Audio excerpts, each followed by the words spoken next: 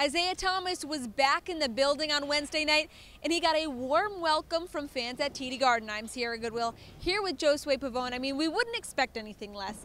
Everyone here loves IT. He hit the first bucket of the game, and there was actually applause throughout this crowd. So he knows. He told you pregame he always has a home in Boston. Exactly. I mean, he still has a great relationship with Marcus Smart, with Jaylen Brown, two of the guys, only remaining guys from that last team that he played on here in Boston. But it never gets old for him coming back to the city. You know, it means so much to him. Got a lot done here, of course. His best years, playing years, was here in Boston. And, of course, he went through a lot off the court, you know? Yeah. And that's something that also comes up, or something that he's reminded of when he comes here. But one thing that Celtics fans are excited to see is him perform well and the Celtics win, you know? So that's exactly what they got Wednesday night, you know? This is the Isaiah Thomas that I know we can see on a consistent basis, barring any injury. I think one thing that a lot of people tend to forget is that when Isaiah Thomas came to Boston, Boston formed their offense for him as opposed to having him integrated to an offense. System, right. So it's a system that he's going to have to find some familiarity with, and he's on his way of doing that. So I liked how he picked his spots,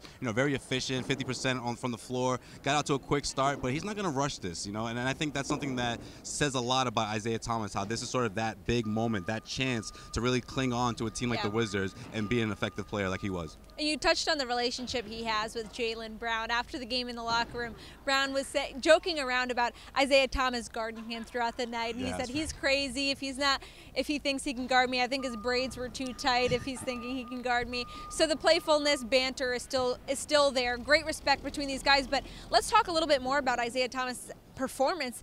18 and 7, something like that on the night.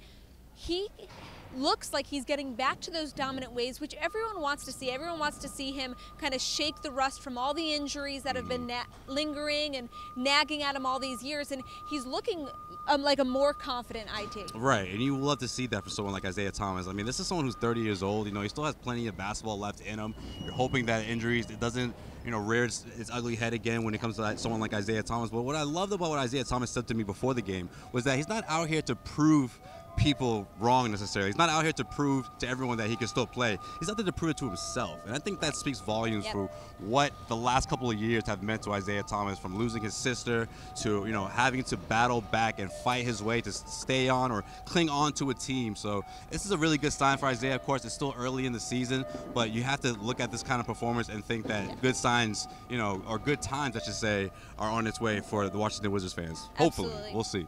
And this Garden Report is brought to you by CBS Sports HQ, the brand new streaming sports news network.